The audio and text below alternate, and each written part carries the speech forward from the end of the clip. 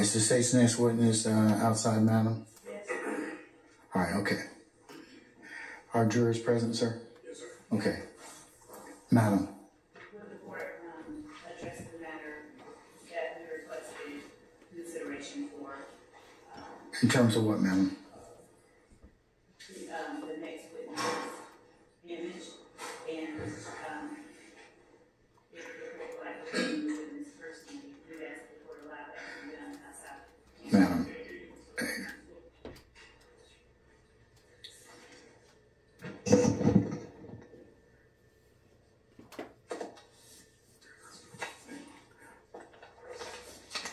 All right, Ms. Love, go ahead. Mr. Adams, and I don't think you can be heard. So could you repeat what you said, please? I ask that the court allow us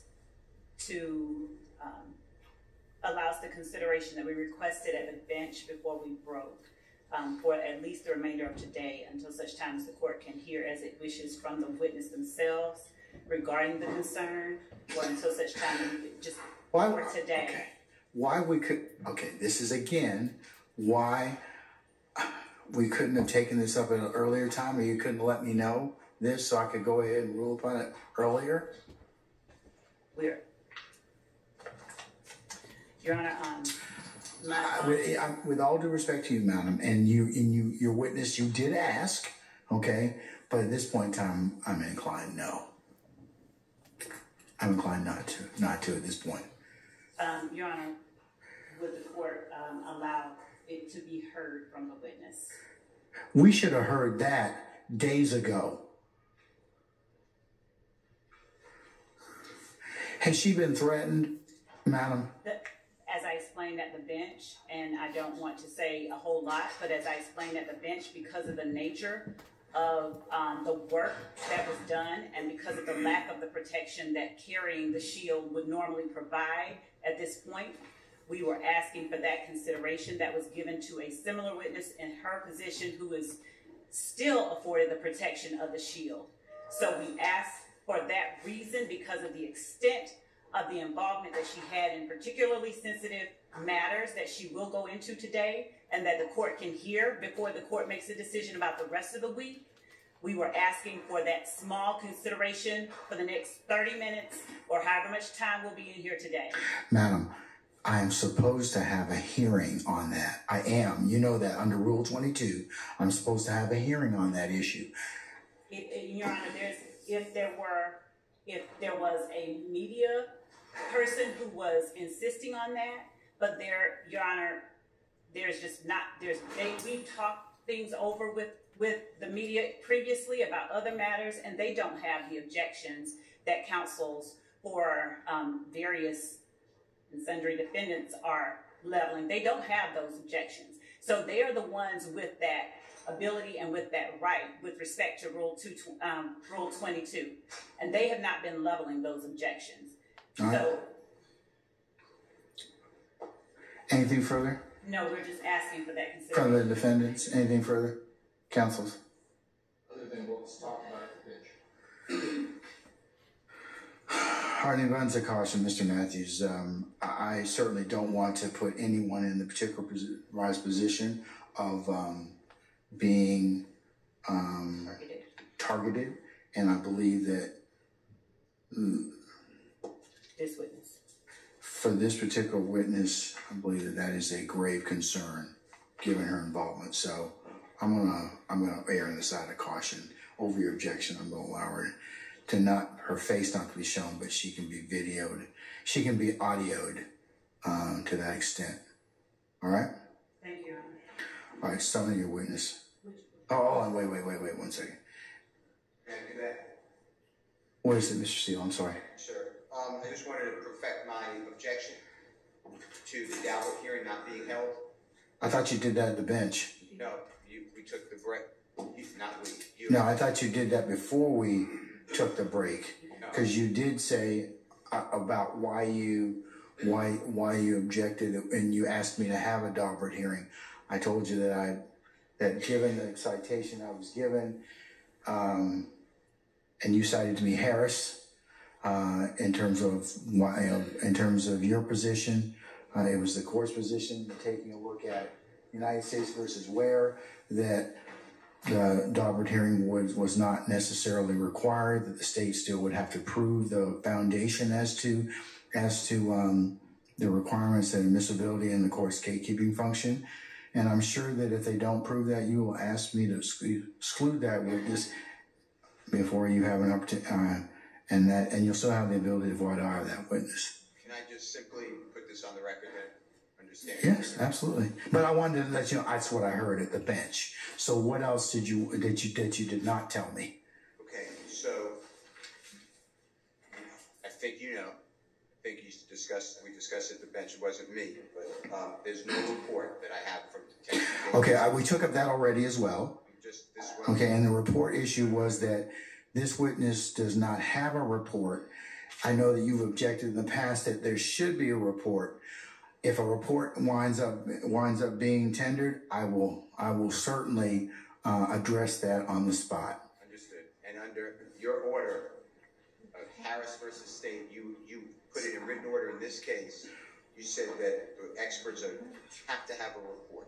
That's what the Supreme Court said. It's not mandated by the statute, but it's a better course, and we encourage that for our trial. Yes, and you have made that abundantly clear through the experts that have testified who did not have a report.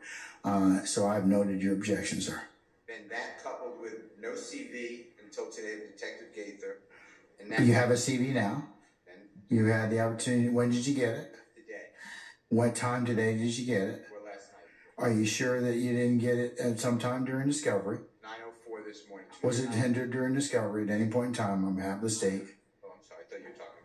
State, was it tendered at? I cannot say it was certain. Tell me what date it was tendered. No. And that's what we're trying to see. We're looking right now, Your Honor. Then It is a single page, and it is the document that they do have now. That's not the point. I know that I'm looking for what the court is asking for, and Your Honor, I'm looking at. it was. It may have been. May I make the two more points here as you're waiting? As she's thinking, yes. Just for clarity. And then we are, as opposed to United States versus Ware, which was cited by the state, we are challenging qualifications and reliability and helpfulness. And the reason I say that is because in Ware itself, this may not be an exact quote, but it's very close. Daubert hearings may be helpful in complicated cases involving multiple experts. Same section. Multiple experts, but go on. You have to also multiple scientific experts. Well, in this case, multiple experts, and we're going to have the blending potentially of a fact witness and an expert witness. And you already said we're not doing that. We have to have a demarcation. It's just a lot of information, and I don't know what the expert is going to do that's in addition to and not cumulative of people you've qualified over objection. Detective Dennis, Detective Viverito, or Investigator Viverito, Detective Belknap, who testified, and Detective Underwood. So, Your Honor, at some point, to me, we should hear why this is not cumulative. And that's what my objections are. And I appreciate you letting me make the record. You're welcome, sir. Not a problem. Madam, did you wish to be heard on that last issue, Mr. Steele? Your Honor, I was just wanting to say that we've not yet, the jury hasn't heard from anyone except Detective Belknap at this point. And Detective Gaither, we will be clearly demarking and letting the court know at what point we would transition over into anything expert related. My anticipation was today we were not even going to get to that point. So is the, I'm sorry, go ahead. She is specifically here, in addition to giving her background, what her training and experience is. Of course, she has to introduce herself to the jury, but we specifically are here to engage this witness regarding the Dexter Montgomery shooting, that she was one of the ultimate lead investigators on that case, was turned over to the gang unit, and she worked that case, and we are So is she a fact witness? She is, yeah, she For will be Dexter both. Montgomery? Yeah, she is in fact a fact witness for Dexter Montgomery. And, she will be tendered later on as an expert. So she's not so at this point in time, she is not, We will not be eliciting expert testimony from her today. We will not even be tendering her as an expert today. well, I still need to read the admonition, don't I? I don't believe so. I think it's at the point where we stop and start getting into the different testimonies. Like when I stop with the fact testimony and get into tendering her, asking the court to have her admitted as an expert. I think the point at which I asked that she be admitted as an expert is the point at which the court rightly give the demarcation admonition, if you will. Because everything that she's going to talk about, at least today, first, will be background and fact.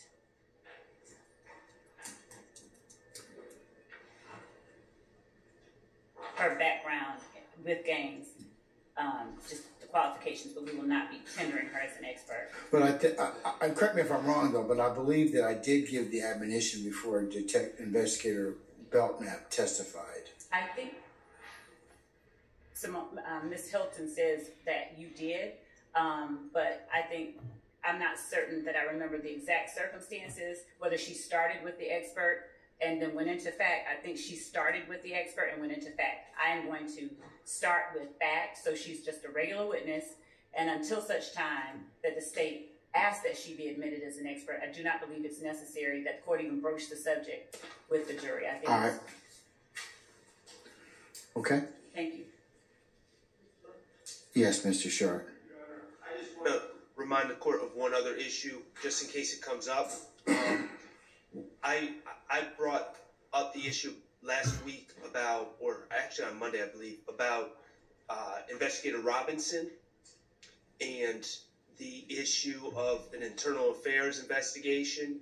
And yes, I remember that. Ordered the state, and the state indicated that they may very well go into that, and you ordered the state to hand over all files that would be Brady material and hand them over to the defense. We have not received any of those files yet. So I just wanted to bring that to your attention in case the state starts trying to get into some of those things, that we have not received anything as of yet. That's with Investigator Gaither took over this investigation from that individual, I believe. So, Your Honor, do we have well, I said independently.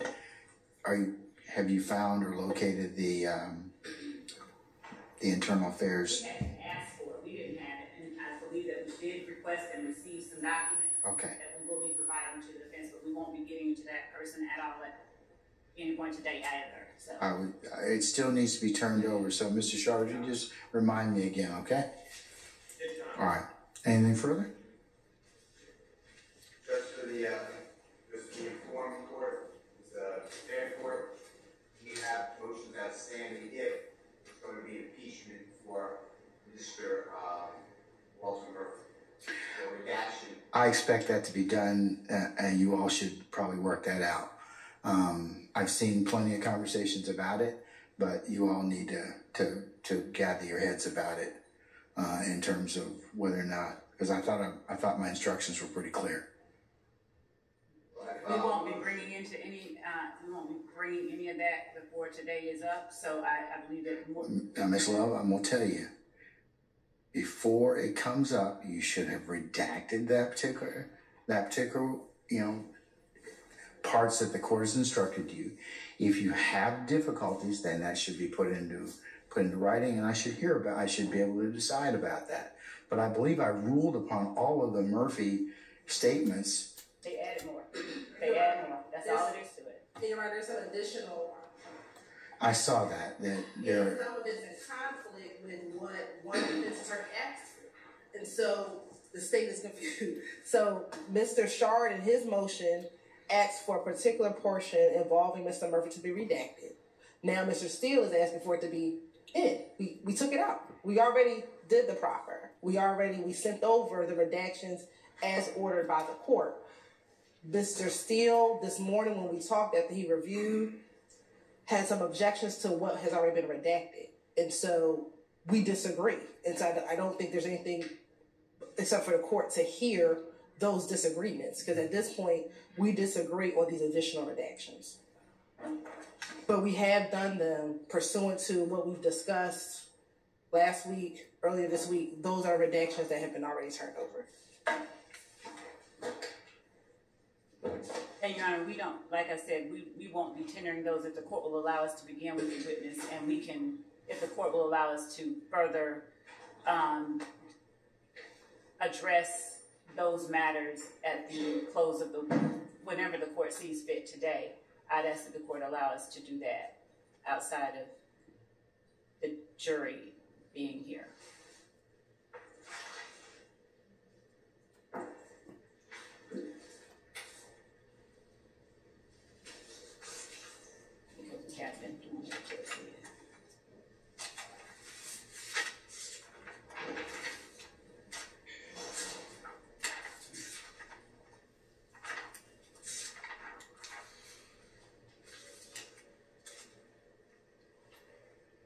But we won't, yeah, there's no need to. We will not be playing the video today of Walter Murphy. And I believe it's a matter that only the court can reconcile.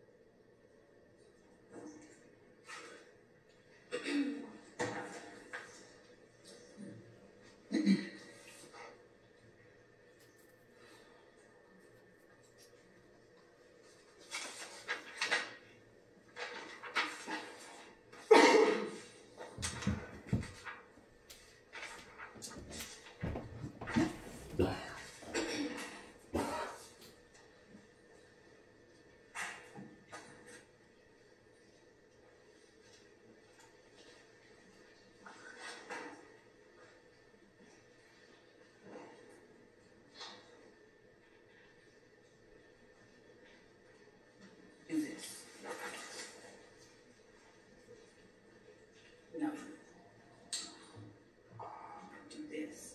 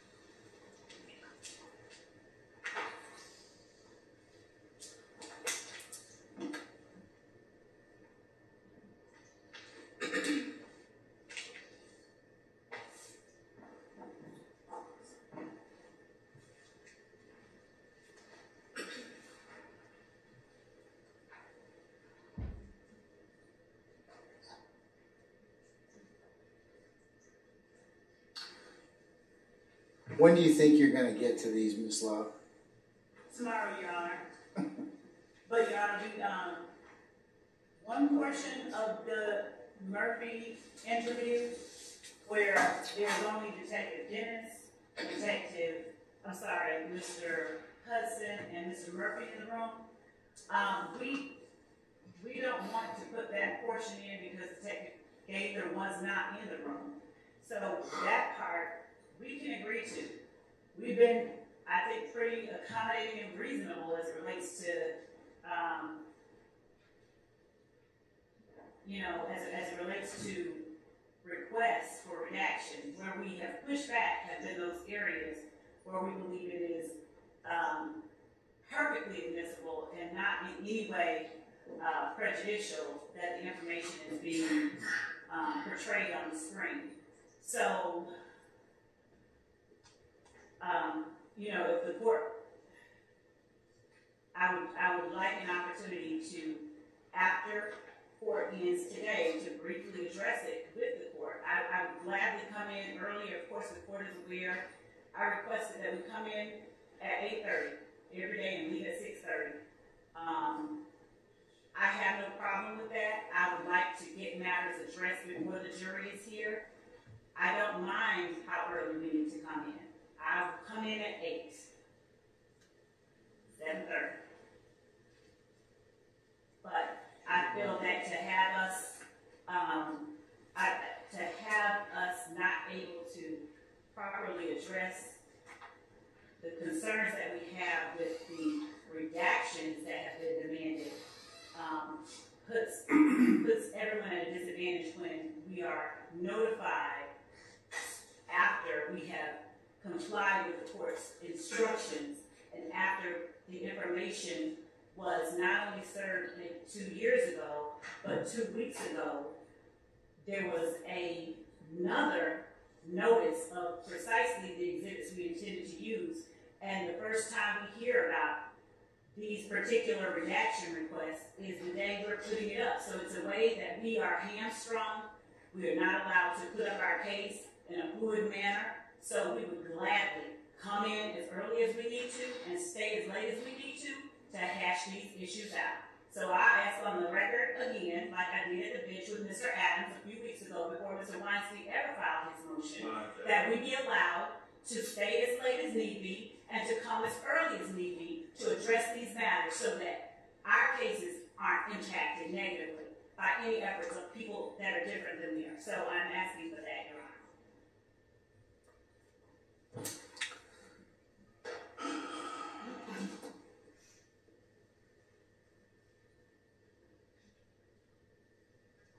I'm going to dismiss the jury for today. Sergeant Ingram, summon our jurors, please.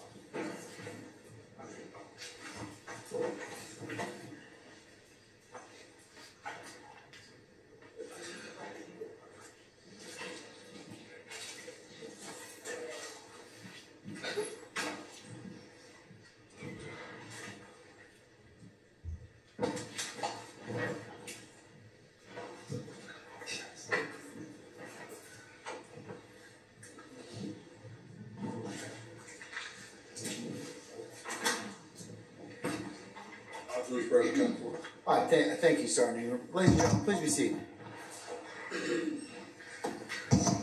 All right, members of the jury, it's almost 5 o'clock today, and I think it might be a natural stopping point for you for today. So with your permission and concurrence, I'm going to go ahead and recess you all for the evening. Any minister inquiry of me, ladies and gentlemen?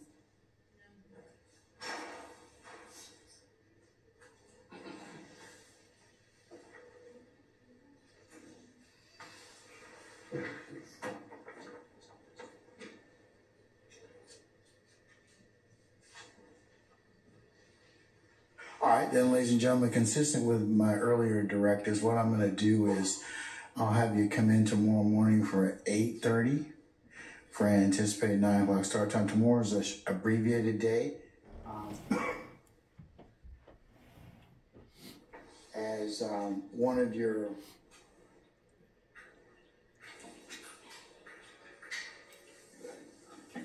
members has an appointment, so we're going to recess around 2, okay? To allow that individual to get to that appointment by 3. So that's our goal tomorrow. So I may shorten a little bit of our lunchtime hour of work to accommodate that. We'll just have to see how things go, okay? But that's what I'm going to do with your permission and concurrence, all right? And then Friday, the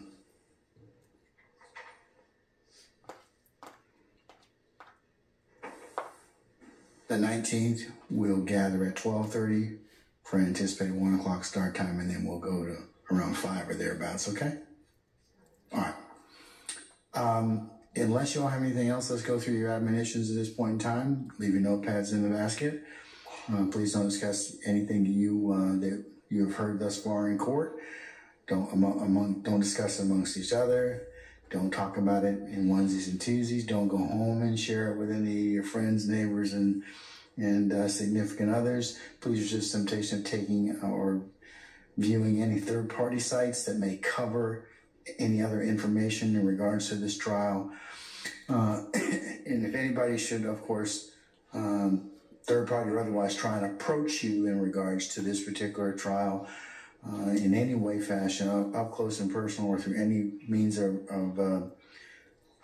communication or communication device, you need to let myself and Sergeant Ingram know immediately, okay? Remember, don't go by and visit any of the scenes that are depicted or you may have learned about. Certainly don't do any independent research, because you can only consider what's been lawfully presented to you within the 4 walls of this courtroom. And remember, you're not to handicap or otherwise recap the testimony of any witness or anything you may have heard thus far, as that would be a violation of your admonitions as well.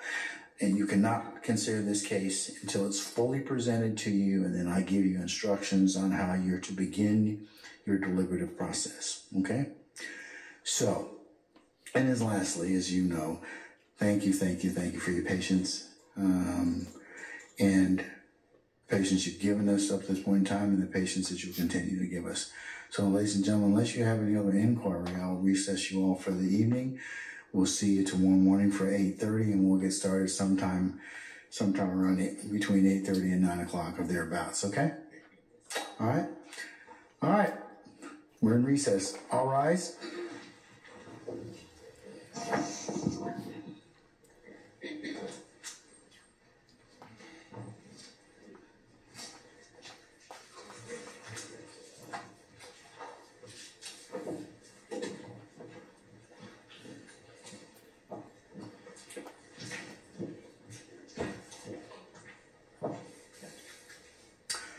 Okay, ladies and gentlemen, please be seated.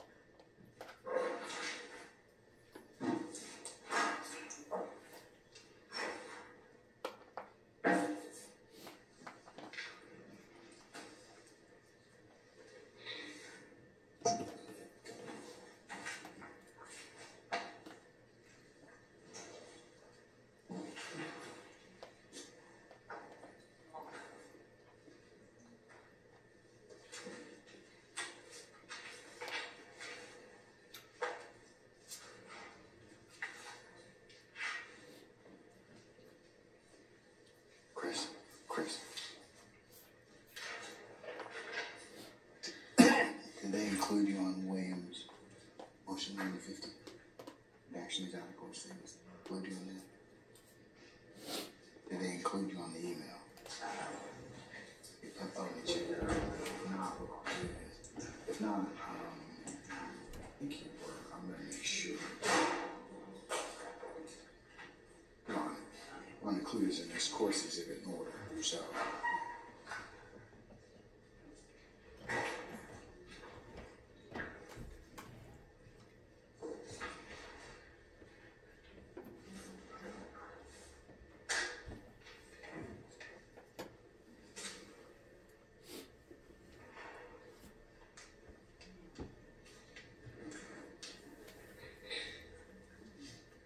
Okay, let me cover a couple of things before we deal with Mr. Steele's motion limiting number 50, which Ms. Weaver's already been included on, and I will include as the next court exhibit in order the email as well as the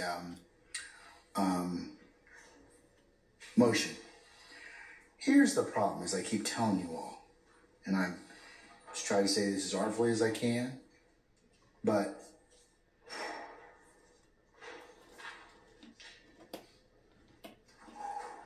the challenge that we've been having thus far is that while you all are advocates and think that your position is one that you may be able to introduce evidence, if there is a disagreement, I have to take it up. The problem is that this evidence or information has existed in discovery for the longest period of time. And what irritates the court is that I have to keep stopping. It's not personal irritation or otherwise. It's just that I've told you many times before that this jury in the box, we should present and try and minimize disruptions. This afternoon, this morning, was an exercise in disruption. So if you don't want me to exclude your evidence, then the 4-1 judge is a happy judge, means that you file something or you bring it to my attention way before the witness sits on the stand, and I have to kind of go through edits and edits. So to that point, I mean, I can't make it any clearer. And you all are really trying to work yourselves into working on the weekend, because that's the only way I'm going to be able to get through this stuff, is that I'm going to have to excuse this jury and we're going to work on the weekend to get this done. So be it. If that's what it takes, that's what it takes. But I can't keep stopping in front of this jury and taking up things that you all should have forecasted as a problem. What I mean by that, I don't get represents from the state of Georgia. Judge, we're going to go ahead and introduce his PowerPoint or whatever. We have some concerns. We brought them to the defense's issue, and here's the things that we were not able to work out. Because remember, you all are seasoned advocates. This is not your first trial. It's not like you don't know what you think is going to be admissible or not. And if you're uncertain about it, that's why you file a motion limiting. The defense has done so on many occasions, but you all drive the kind of the train in this, because if you don't present it, then a lot of times they won't know that there's a problem. Or, as I mentioned earlier, the exhibit changes or you add additional things and they don't have the opportunity to take it up. That's why I'm telling you that it's a problematic issue. So that's what I mean by being forewarned. If you don't talk to your opposing side about this, that's where you're going to run into problems. Because I'm just going to start saying, well, if you haven't talked about it, it hasn't been presented to me, and the jury's sitting in the box, I'm going to exclude it. At this point in time, I am very frustrated, to say the least. And I'm just telling you that being forewarned is more than just 10 minutes before we go out, or coming early or staying late. There are some 30 people that have to get in this particular spot in one time. And I can't blame you all, and I won't blame you all, because the law doesn't prevent me to do that, for not being in the proper place and space you're supposed to. And there are a lot of things that happen because all of us have been, and the court is very sensitive, having been a trial advocate going from courthouse to courthouse, parking lot to parking lot. I understand what it takes to get in this courthouse in the morning. But you all have to be here a lot earlier. And you need to be sitting in your places. We need to be waiting on them, shouldn't be waiting on you. There are at least 6 sets of lawyers that have to get here. And you all should not be just sitting down when I get here. If I tell you to be here at a particular time, please be here and be in place so that I can go ahead and start. Because we eat up time that way. And I mean, I just don't know what else to tell you all, but I'm trying to be as patient as I can, but I'm at a loss for words at this point in time because I have said this over and over and over again. So if you don't want to see contempt, if you don't want to see us working on the weekends, then please change what you're doing.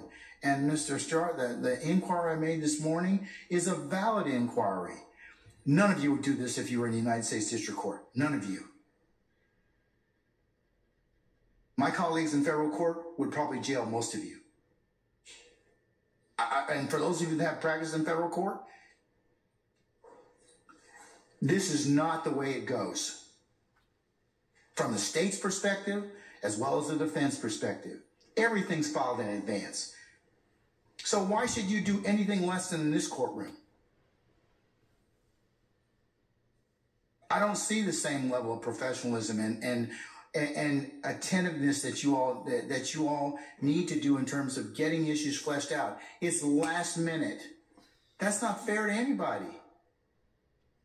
I got a rule on them. I really want to get it right for everyone. I'm the gatekeeper. I have no interest in case other than see it's fairly tried. But things have got to change.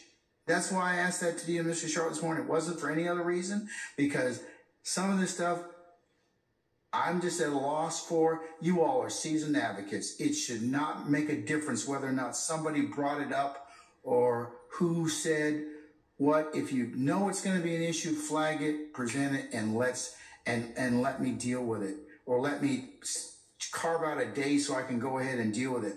I can't deal with this as a witness on the stand. That's not right. So that's why I asked you that this morning. So in the interest of trying to kind of get the right, please just modify your habits in terms of stop this last minute stuff.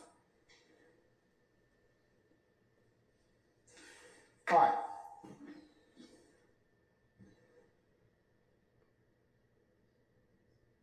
Looking at motion in limine number 50, the redaction. All right, Mr. Steele, I have it. I marked it as the next court exhibit in order. So let's talk about it.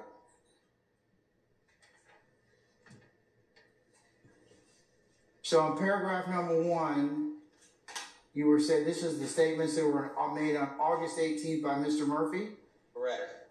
And you're saying it doesn't comply with my prior court order that all statements made by non-witnesses be redacted. So those were supposed to be redacted. All right, there's discussion you indicate regarding unrelated crimes that are not redacted. That's true too. So, and then the state redacted the exculpatory Brady evidence that Mr. Copeland, not a co-indictee, killed Mr. Thomas, and this is not speculation if it's co-conspirator hearsay. So let's just break that down. What about the unrelated crimes issue? Your Honor, there is a conversation about other armed robberies. I'm looking for the exact time that I can point you to.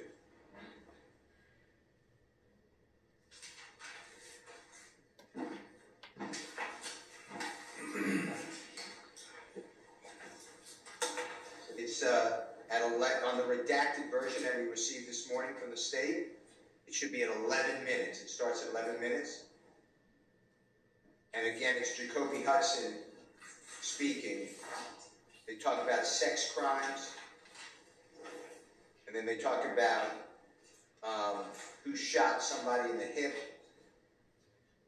Going to get life in prison. They carjacked a federal agent.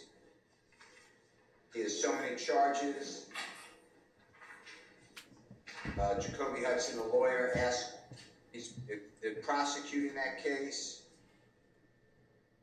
Okay, so And to me, that's from 11 to about 13:56, right? yeah. That's Okay. Is the state seeking to introduce any of that? Your Honor, the state asked the court, here's that information before we make our argument. I asked the court, that's not my microphone. We asked the court, state be allowed to play the segment that we have just been. What's the basis for its admission? Why do I need to hear it? I can read it and say, I can read it and tell you it probably doesn't have anything to do with what we're covering. Well, Your Honor, the court and counsel are aware our rules of evidence favor inclusion, and this is not inadmissible. There's nothing inadmissible about these portions that were brought to our attention, or else we would have flagged them. We actually agreed to take out things that were not permissible. It's not relevant. It's not relevant. How is somebody about this conversation relevant for anything?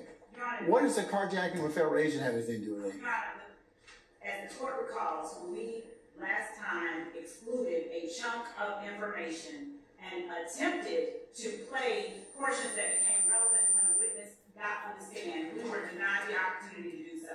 That is why we are asking that the court not whole hog grant chunks of information be excluded without hearing the chunks of information and allowing the state the opportunity to point out the portions where we disagree. We're not going through what we went through this morning, Ms. Love. I'm sorry. I am sorry. We're not doing that. I excluded that because look,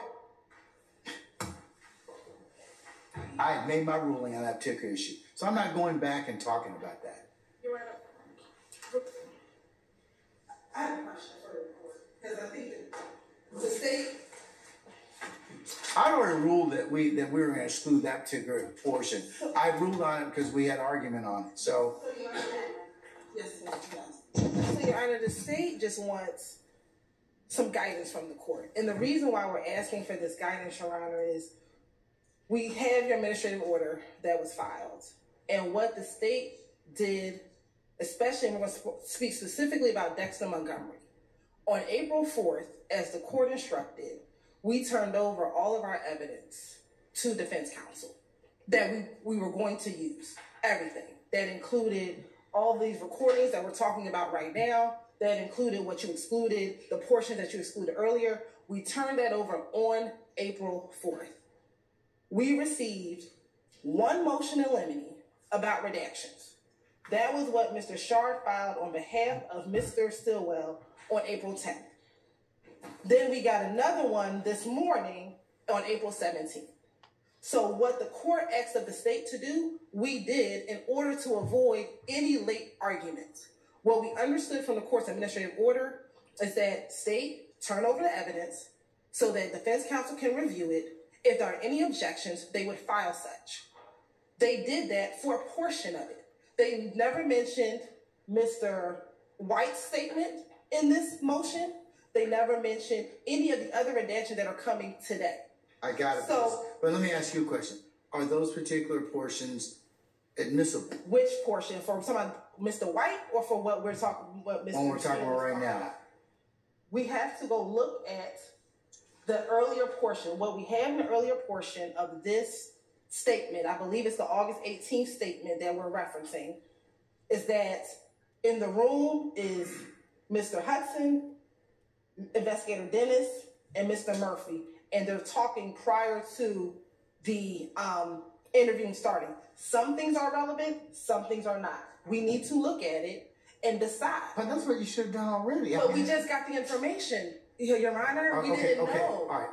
So the state believes that it should all come in. So if the defense has an objection, Okay. then they have to let us know so we can talk about it. And we actually had some conversation this morning before we came to court to see what we can resolve. So we're trying to follow the court's instruction. I know that, but I want you to go further.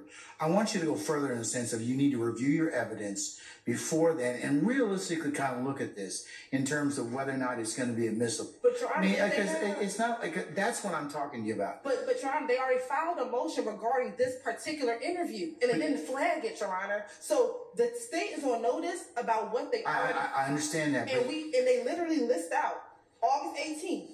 2015, and then I think even Mr. Harvey had an additional redaction that we added to it. So we are following clearly what the court has asked. So this is what they objected to. This is what it is. If there was any objection earlier, they would have said that. So we would have then been able to argue it a week ago when we argued this motion. So this is not a new interview. It's not old. This is the same August 18th, 2015. It's the same. I know, but Mr. So they never notified us. And Mr. Steele is really good at notifying the state about objections. He did not.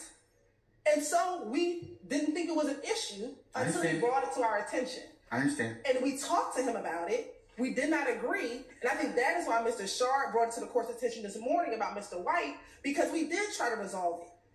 And I think he brought it to the court's attention because we could not resolve it, and we wanted the court to make a ruling. And we were trying to find the time that the court was going to make the ruling in order for it to happen, because we were following the instructions based on the administrative order. The order said, turn it over. We turned it over. They're going to launch whatever objections we have. If we can agree, we agree. If we can't, we bring it to the court's attention. I think that's what's been happening. So this 11 to 1356. Do you have it queued up at this point?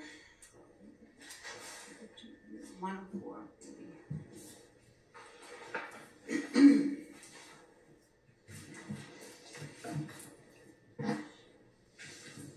I understand what you're saying, Ms. Hilton. You're saying that two defense counsels have differing opinions as to what should be redacted or included. That's a different portion. That's not even this portion right here. That's later on. And we redacted, based on this, what now another defense counsel wants in. But again, we were not put on notice, so we can have that argument and hash that out. So we're trying to follow the court's instructions. We want to move this case along, and we're not trying to prolong it. But there are going to be times where the state and the defense are going to disagree, and we just want to make sure that we are properly following the court's instruction. And that's what we want to make sure. And so we just want guidance from the court. Try not to. Okay, I understand that, Ms. Hilton. Just try not to do that like hours before I need to count, because that should not be what I'm feeling right now. That's more the rule than the exception. And I don't want to do, and the court doesn't want to do that anymore. So what I'm asking is, if we disagree, if we talk about it and we disagree, should we then notify the court that we've discussed it and we still disagree and we think there needs to be a motion? I mean, we need to have a hearing, excuse me. So I just want to make sure that the court, before coming into court, is fully aware. We've talked about it. We disagree. We may need a hearing so that the court is aware. So I just want to make sure we're following. The earlier the better, because then I decide whether or not the jury comes in that morning, how long we need to do it. Do we need to work the weekend? What time do we need to come and deal with it? But the more in advance I get a chance to look at it, like I said, And I believe that Ms. Love. But this is not the way to do it. This is not the way to do it. And I think we tried to make calls earlier this week to defense counsel. Those calls may not have been returned, but I know that Mr. Sharp was dealing with some things as well. So there could have been a variety of reasons why those calls were not returned, but we were making calls as well to get this resolved in advance. So we want the court to be fully aware. We're not trying to wait till the last minute. Trust me, we are not trying to delay anymore. We want to get this case moving along, but we want to make sure that we're following the court's instructions and not having evidence excluded after following the court's instructions.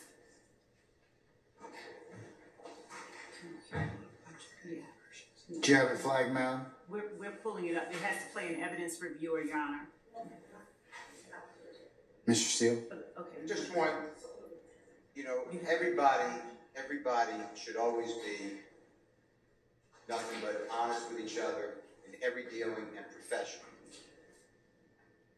And I think that members of the state have done that and will continue to do that, and I know that the defense is trying to do that all the time. But I do want to raise one thing. When I received this today, the redaction today, that's what I filed, motion limiting number 50. You already ruled on motion limiting number 47, which I filed on 4/9/24. And I specifically wrote in paragraph 2 that the state has indicated it will potentially use interviews and proffers of Mr. Walter Murphy, which is what we're talking about, as exhibits at trial in the above referenced case. Then I wrote, Mr. Williams respectfully requests that, well, I wrote, without Attorney Hudson, becoming a witness in this case, Mr. Williams respectfully requests that these portions and any other similar portions where non-testifying third parties make statements on the recording be redacted. This includes, I also wrote, any jail calls. The admission of any non-testifying third party at a proper setting or meetings with the police violates Mr. Williams' constitutional rights and Confrontation Clause as well as inadmissible hearsay declaration. You granted the state today, and I'm not casting aspersions, when they gave the redaction, I was surprised. Because all this that I have in there, except for the Brady and except for the Mr. Copeland shot the man, it's Mr. Hudson. You've already ruled it out. So for the state to say, and I'm not saying they're saying it wrong, maybe they forgot you ruled, but those are all the issues. Mr. Hudson and Detective Dennis, I know you haven't seen it, I guess they're friends. They get into a major discussion throughout this interview. That's what I flagged. So I wasted my time today to do what you already ordered because you want to have it in writing, and I'm trying. I understand it, and that's it, and that's all that there is. So for the state to say they got it today, or there's conflicting, it's not conflicting. Mr. Sharp, Mr. Harvey had issues. I had these issues. I did rule upon that earlier, State. So I mean, in terms of the statements involving Mr. Hudson. So, Your Honor, I think the court should. I'd ask that the court respectfully look back. We carefully. Ms. Hilton was here that day. I was not, I believe. And Your Honor, the court, Ms. Hilton took diligent notes about what was to be excluded. I believe that the resolution to what we disagree on would be sought in what the court said on the record. We took out the portions that the court ordered that we take out. Respectfully, Your Honor, I'm certain that there are areas where people can disagree, but I do know that we have been working very diligently to get those redactions done at her urging, as she was the one here listening to the court. So I'm not certain if there was a miscommunication, if one lawyer heard one thing and another heard something different. Perhaps the answer lies in the record itself. But we took out the portions we were ordered to take out. And as it relates to other matters, Judge, we do not have an agreement. We cannot agree on what we firmly, the court said that we should recognize things that might be a problem. We did, and we don't disagree on those. But the portions that are absolutely not impermissible, Your Honor, and that are only brought to us as a problem, the night before the witnesses to take the stand, we cannot read minds. They're entitled to argue about anything, but we have tried, and many times more Ms. Hilton than I, but we have seriously tried to be extremely accommodating and to anticipate problems. But when we firmly disagree as to whether or not certain portions are permissible, not permissible, relevant, not relevant, that's the place where we have to come to Your Honor. And respectfully, Your Honor, that's what happened today. We were blindsided. And with the way that if the defense counsel is allowed simply to make an objection, and we didn't come up with whatever thing they found in some way could be possibly in another universe inadmissible, then the court has told the state that this court will exclude the state's evidence because they came up at 9:46 p.m. the night before after having this stuff for 2 weeks. And after hearing cross-examination of D'Angelo White, Your Honor, where Mr. Atkins specifically confronted Mr. White with the very statements they are now asking not to be included. The very statements. He literally verbatim asked Mr. White, over no objection from either of the defense, these exact statements, and now they want to keep them out Because then it looks like he was arguing something or assuming facts not in evidence, when in fact, he was simply confronting the witness with a prior inconsistent statement, as he was supposed to do. So at 9:46, we did a motion in limine to exclude it, and they've had this for 2 weeks knowing we were going to do exactly that. After Mr. Wright took the stand, they knew we were going to do exactly this. So we literally have been talking to them. I've called and said, talk to me. Call me. Here, I've been told on the record, we don't want to talk to her. Literally, that's what was said on the record. We don't need to talk to her. And so, Your Honor, I'm begging the court not to hamstring the state and leave it in the... I'm not trying to hamstring you, madam, but I want you all to be prepared. It's ridiculous. We have been, and we literally told them last night, we are sending over this final redaction. But I do not. And then we get this whole list of things. I mean, it's disruptive. You know, we get it at 9:46 at night. And it's not fair to anybody, frankly. The defense, the state, the jurors, the court. It's not fair to anybody. Well, stop doing it then. I mean, that's the thing. Stop doing it. And we have anticipated a lot. But the things to anticipate... to anticipate, Your Honor, not... Madam, Yes, Your Honor. I'm tired, okay? I really am. I really am. Mr. Sharp. I'm going to try not to belittle the point, but we at this point, we have filed motions, and I have been filing motions the day before, and Your Honor has said certain things to me, and I accept that, and I'm not complaining to the court. But the things that I filed in those motions are legal arguments that I never thought I would have to make because I did not think the state would ever try to admit such evidence. Because we have all gone to law school. We all know what hearsay is. We all know what inadmissible evidence is. We all know what irrelevant evidence is. We all know that we wouldn't play recordings that talk about unrelated crimes, wholly unrelated crimes. We all know that we wouldn't play recordings where people say what other people said. So that's, respectfully, Your Honor, and maybe I haven't articulated, that's why I haven't filed these motions. But when I see the state put in their anticipated evidence coming forward through Investigator Dennis, a PowerPoint presentation that is just full of hearsay and full of incomplete, irrelevant, extraneous information, then I actually was put on notice at that time. I said, the state really thinks there's no rules to this. So I really need to start flagging everything. I was not trying to be disrespectful to the court by waiting to the last minute. I didn't think it was necessary to say, I want the state to follow the rules of evidence in the presentation of this case. I am now on notice, and I will be flagging everything I can think of and try to have a happy judge because you will be a forewarned judge. But I want you to understand that that's where I'm coming from. I understand. And so a lot of these things, I just didn't think we'd need to argue about. All right. Let me hear the statement, the audio from 11 to 13:56.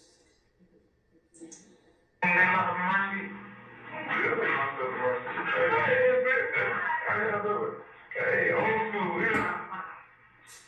What's up? That was my favorite investigator when we was at prosecuting. We was knocking them out. I heard it all the time now. You want a freeway? Same crime. I know me. I think he said 100 and how many? You talking about this David? You know David? Okay, I ain't right in the door with me, bro. He done. Hold on, is that Full TV, full TV, box. Yeah, you want to know what? Because he gonna be there for what? Dave, let me light skin, tall skin. Nah, Dave, he brown, he gonna joke a place. He like, he ain't like, come on, we'll rock all that too. Yeah, it's like, why keep it like this? All in it, come on, come on. He got the colors behind. You smell the same? He's slim, skinny, tall. Yeah, he got shot in the hip by the homo. Yeah. Exactly what they said, too, in the dome. She gonna get my life. They carjacked the federal. Yeah, I heard that. Bro, what did you do to have 100 and something charges, bro? Murder, three wrong invasion. I'm saying, babe. Oh, yeah, leave on that. Okay. So they was just, You got a card? so they was just, he just waiting on every day doing shit, basically. What he did all this in one day? No. Appreciate it. They was playing Grand Theft Auto in real life. They were. They were. Oh, damn, you on camera. See, I mean, he shut out, bro. He shut out. Appreciate you, my guy. You don't got it all. You just got a little boy moving. Well, they just, honestly, they just got over, they went over, like, they was not thinking it was serious, I guess. Yeah, he ain't prosecuting that, though, is he? Is he prosecuting that? Probably serious. Who's gay? Yeah, game. He is a game. He damn sure likes that. He play games. Yeah. I told him, like, said, I don't give a damn what they say. Hey, we folks ain't reason. Shit, the real you know, me, Gabe, and Lance, you old school. You know what's happening. Y'all want to see that? Yeah. Lance Corpus? Knew we had folk ain't got no goddamn trying to everybody. Scott Street, everybody leave. Everybody on what you on. But shit, then we were trying to, like, I don't know if you ever met AJ and Mike McDonald. Mike was cool as hell, man. I know Mike. Only give him no chance. Man. Damn, want to move up. Like, the real thing, he don't really want. Like, I was still doing, like, petty drug cases, theft cases in the unit. Yeah, but then, Gabe was, like, having me doing the, you remember, I did all the prelims, I was signing off on the pen race, everything. Shit, I spoke the language. Hey, you want to ask someone who's listening that other thing? So, we talked about it. I told you, you need to think about Blake. So, if that means that you can see your son, you need to talk to them folks. All right? I told you, I'm here. All right? So, yeah, I basically ain't gonna have him at the club. I don't know if you got it. I think you got it. I think it's 2 niggas got shot. And it's the club high. Just hang on. Hold on. Girl, I told you. We'll get that person in here who handles that case. Question though. These folks don't get the chance to see that though. Don't y'all just keep this right? Yeah. Like, I don't want nobody, like, no defenders out there seeing that, that Walter Murphy out here telling me, no, then I ain't gonna let them tell me. This is something that I'm gonna say like this, and this, on the record, off the record.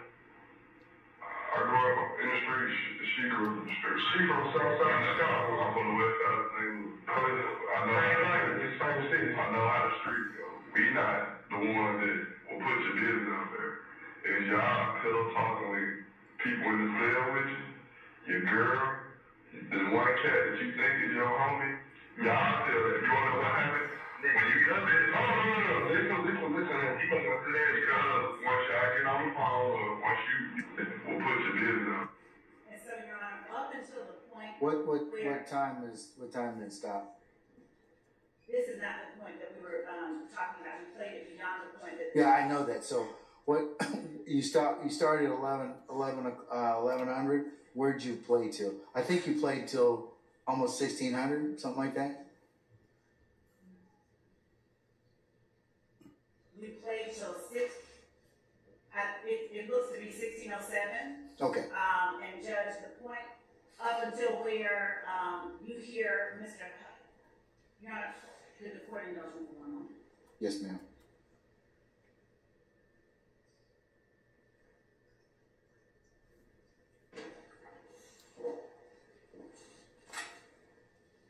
Your Honor, I apologize to the court if the court was not in the room. Yes, ma'am.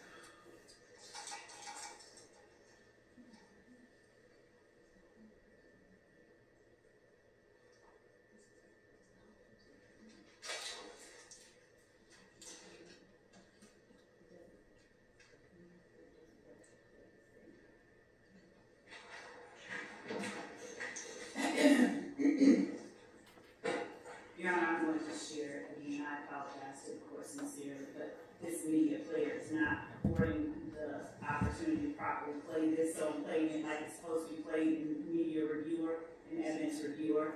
And I sincerely apologize to the court for taking up more time than I should be.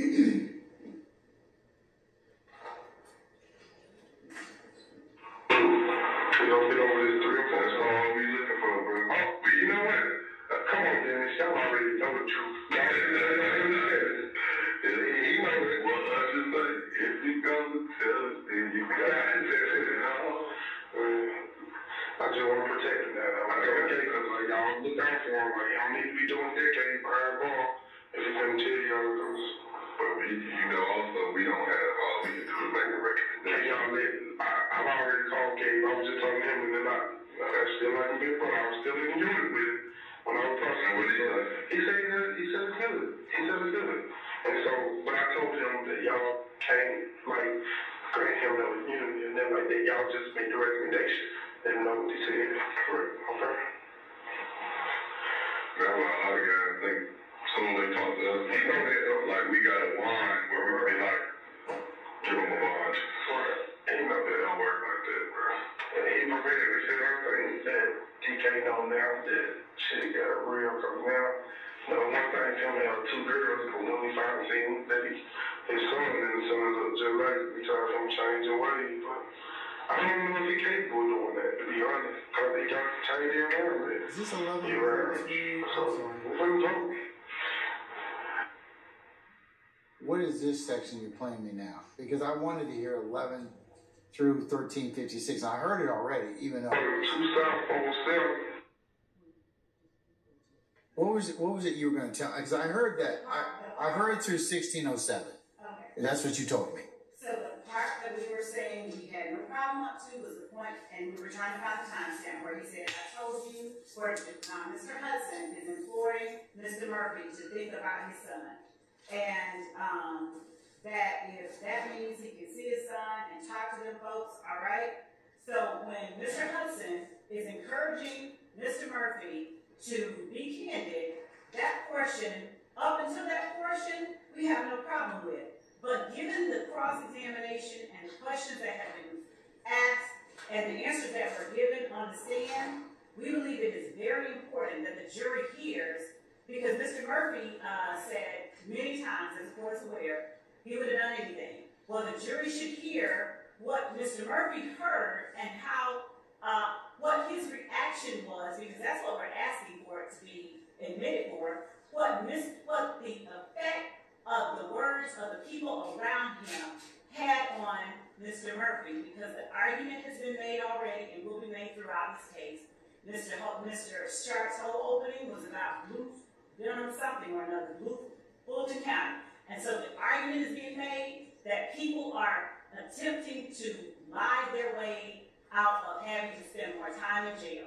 When you have a piece of evidence where a person whom a witness trusts is not threatening him, and no one in the room is threatening him, but he is being provided a nurturing kind of environment and being encouraged to just be honest and think about his children, the state believes that it is a very important part of this witness's prior inconsistent statement that the jury should hear. The jury should hear the effect of Mr. Hudson's words on his client at that moment. We have both detectives in the room.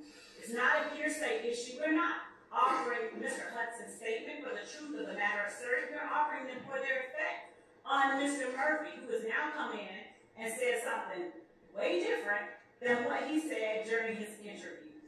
So, Your Honor, up until this point right here, up until the point where he says where Mr. Hudson tells Mr. Murphy, you need to think about Blake, the state has no problem with, because it doesn't deal with him and this negotiation that he is engaging in. They're just having small talk. We are perfectly amenable to taking out up until that point, and we will get that correct timestamp for the court and make certain that we have that to the court. I don't want to play it again because everyone is tired, but I would like for the court to at least understand that we are not asking to include everything that they want out. We are just saying that relevant portions, and of course, number one, the bar for relevancy is low. Number two, we're not trying to get in hearsay. This is things that were told. Okay, but what is it? Okay, assuming Mr. Steele's time hacks are correct, at 1100, somebody stops by and says hello. Hudson knows and speaks about sex crimes till about 11:15, about first 15 seconds. All right. So, what does that have anything to do with this case? If that's at the very beginning, I don't mind that getting out, but we can't. The problem with giving a generalized description of something that's being said is that we could end up having excluded important parts that we don't agree to and that are relevant and not inadmissible. So that's why we are asking the court not to rely on generalized description of a segment of a witness's interview. Do you have a transcript of this particular hearing? I mean, yes, we haven't had time to correct it, but we do have a transcript and we're looking at it, and we can provide it to everybody in the court to make things easier.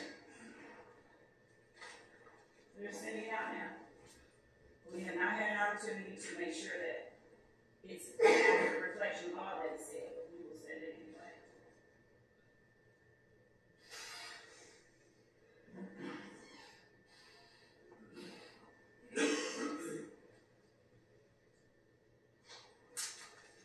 Let me ask y'all, well, that needs to be corrected, but, So, well, of course, it's that. well, here's the challenge. Challenge is that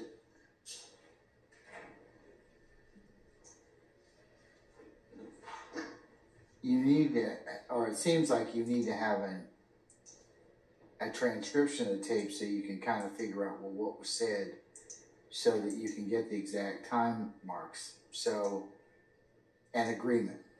We agree with that. And you don't have that. That hasn't been sent out. We have it now. There were issues. We ordered it months ago. We were frozen out. So. Can we take up some other witnesses or hear some other testimony while that is being done? Well, it's already been done. What do you mean, the transcript? Yes, because the transcript, because it seems like to me, I'm not going to be able to kind of rule upon this until you all have the exact time or what is said, so you all can kind of say, okay, listen, we want to chop out from here to here we agree, here to here we don't, here, and I can kind of then look at it from that perspective.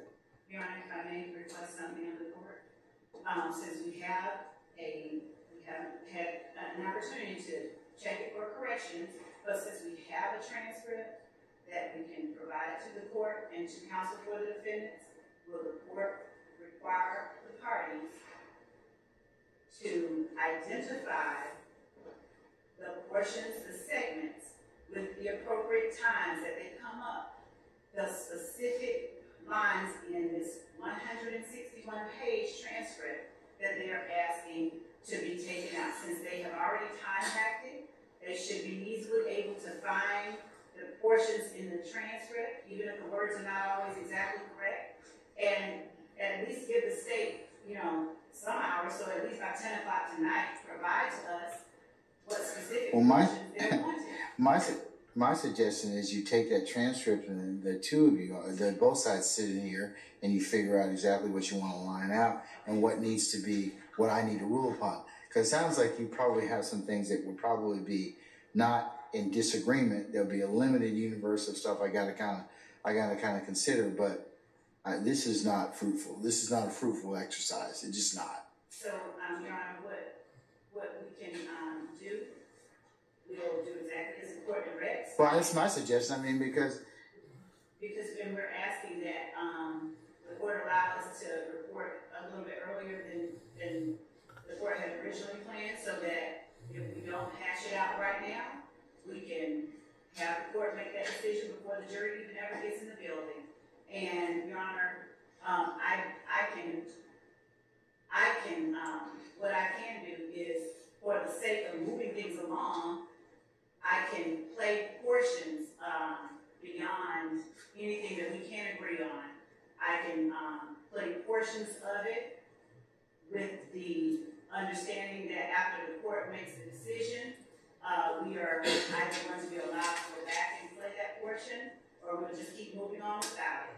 But this is something that can be dealt with between now and the time that our first witness is to report tomorrow. This is one interview that will not stop the show. We can do what we need to do, and we can stay and we can go over this and we can report as early as the court asks us to, and we can send a report of our ability to work through it to the court this evening, so the court is on notice as to what we were able to agree on and not. And we may even come up with a solution that's acceptable for everybody. I don't know, but we're willing to stay until it's done. Mr. Sharp, I saw you just rise. Your Honor, two things. We have already identified those portions, but the other larger issue that I don't think you've identified them with they don't match. I mean, because theoretically, what you have and what Mr. Steele has and what the state has should all be in the same. Like the first one I heard, I didn't hear all the words. The second one I heard all the words. But the larger issue, Your Honor, and I'm just speaking from my experience. Generally, when we've been dealing with prior inconsistent statements, in my experience, it hasn't been someone said something that the state feels is inconsistent, so they just put in a tape. It's focused. If Walter Murphy said the sky was blue, and then on the stand he said it was red, but he said it was blue to Investigator Gaither. Investigator Gaither, when you spoke to Walter Murphy on January 1st, 2023, didn't he say the sky was blue? And then that's how they get in the prior inconsistent statement. I don't really understand why we're playing just these lengthy tapes to impeach people, because it's not focused on the inconsistent statements. And that's why we're getting in Jacoby Hudson giving, friend talk between Jacoby Hudson and Investigator Dennis and all these other extraneous things, because we're not focusing on the discrepancies. And to me, that's what prior inconsistency. Okay, that's one thing, but the state says that the effect on listeners. So what's your take on that? That is irrelevant. That is not proper to be playing tapes of Jacoby Hudson, who's a witness in this case, speaking. He's not a witness. He's not. Yeah, he's not a witness. That's what I'm saying. He's not a witness, and so I don't know why we would be playing tapes of him talking to anyone. For context, Your Honor, and we also. Well, I understand that the state wants to, but. I agree, but his lawyer's statements, Mr. Hudson's statements aren't relevant. They're not. Your Honor, I have encouraged, because this is how this has gone so far. What the questions have been to these uncooperative witnesses have been, did they tell you that you could get out of jail? Did they tell you this? So somehow or another it's okay that they make an issue out of what the prosecution said, and then we're not allowed to meet that with what he was told by his attorney in the presence of others, so it's not protected or privileged. It is absolutely relevant, Your Honor. It's not, relevance is obvious. I get that, but it's very defined and targeted. Him talking, Mr. Hudson talking about, these sex crimes or shooting or whoever. That's not relevant. That's not relevant. And the court said exactly right.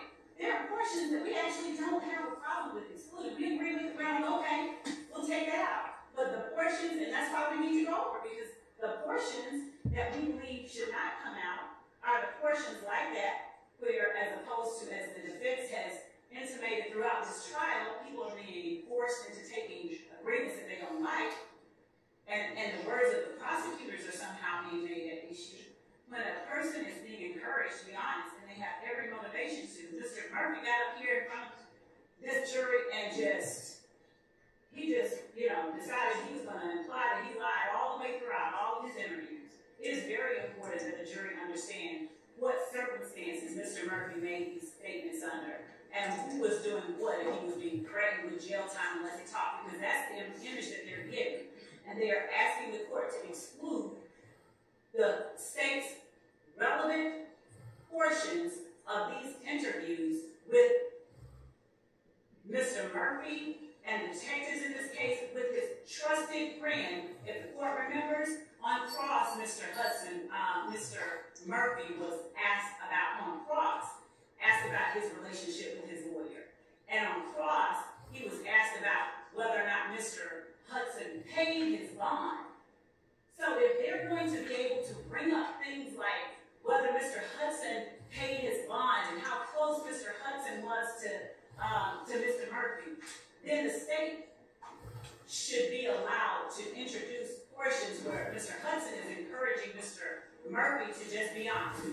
And he is. I don't have any issue with that specific, but these other conversations and then talking about other crimes, about improper statements about other people. Those are But they need to be excised. They're not relevant. They're not relevant. We agreed to take out everything up to that point. That's what we're saying.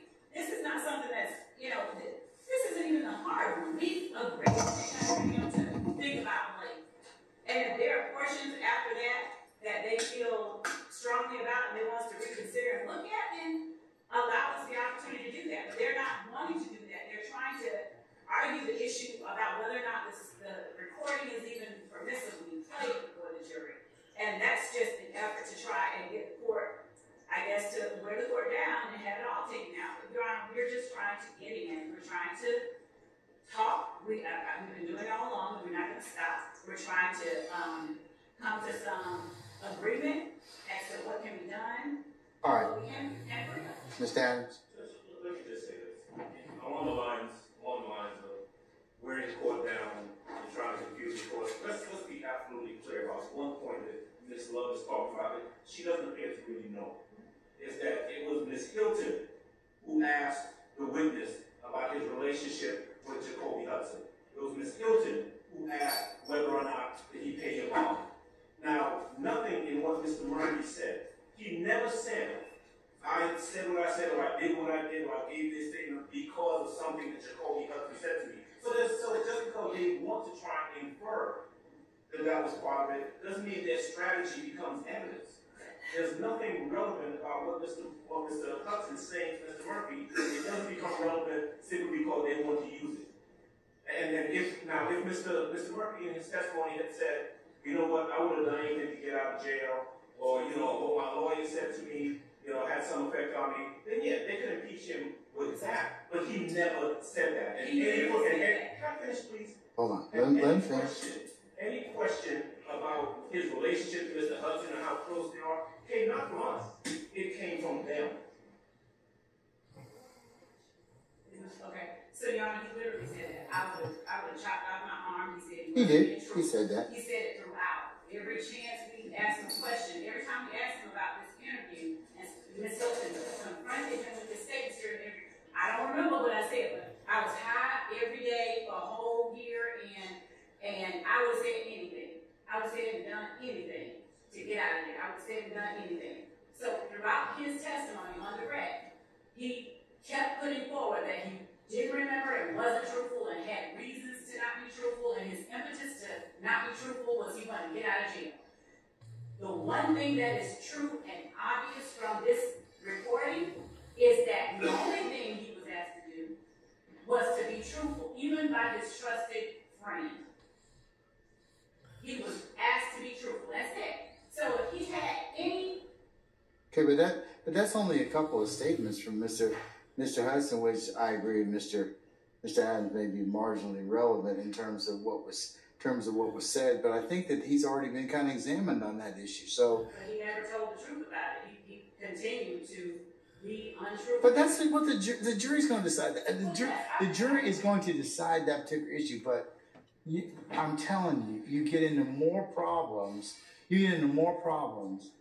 Offering this particular state. You just do. And we have to give them the prior inconsistent statement. We're going to make the decision. Otherwise, all they've heard is him saying, I don't remember. Okay, but I understand that, and that's a disagreement, but that you and Mr. Adams have and Ms. Hilton has, but all this other stuff not relevant. It's not. The conversations with Mr. Hudson are not relevant. They're not. So I mean.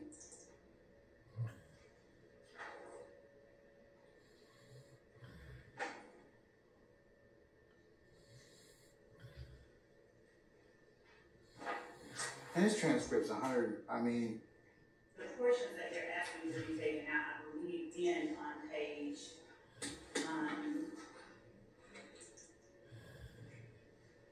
What page? I believe it ends on page 30. I think. I'll have to listen to the general time to be sure, but I think. The page 30 of 161. The interview of Walter Murphy. Yes, I think that. The August 18th, 2015 interview? Yes, I think that's what they're asking for, up to the point where Investigator Gaither says where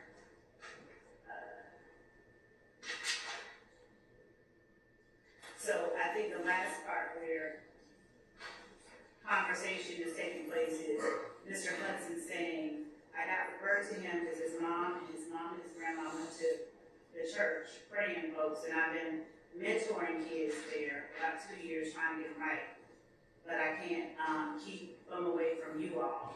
And then Investigator Gaither tells Mr. Murphy, you're going to have to make some changes. And then Mr. Murphy says to Investigator Gaither, this is the part where. Well, what page are you talking about? Page 30. 30 of 161? Yes, John. I can show it to you. It would be line 4. That is the part where we would want to start.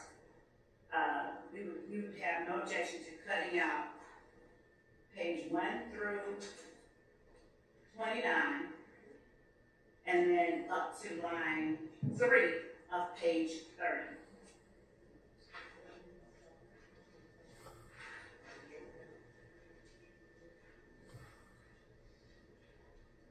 So that even includes the portion about Blake. So Judge, that's the portion,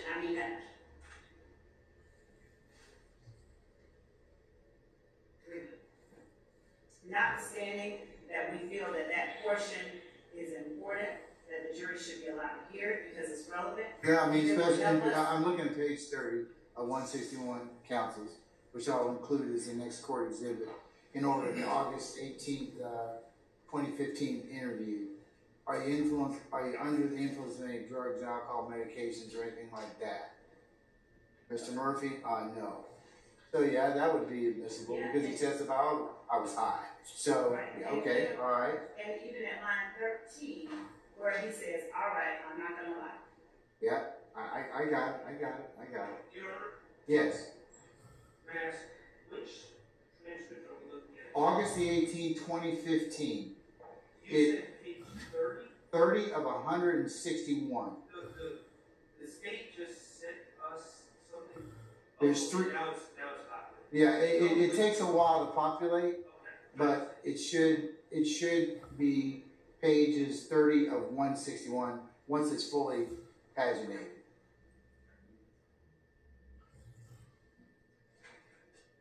So what they're willing to do is the state is willing to take out 1 through 20, pages 1 through 29, up through line 3 of page 30, and start at line 4.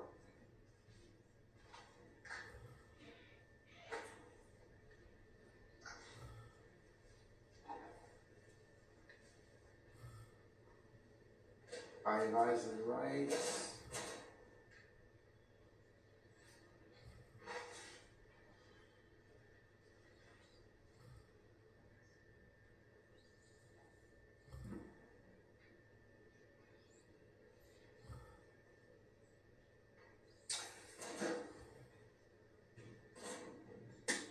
Counsels, my suggestion would be you go through the transcripts.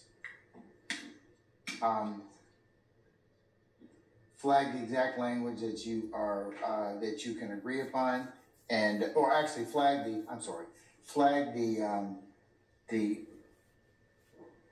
statements that you are in opposition, that you can't reach agreement. I can rule upon those, but it doesn't sound like that would be the best way that I think the court could probably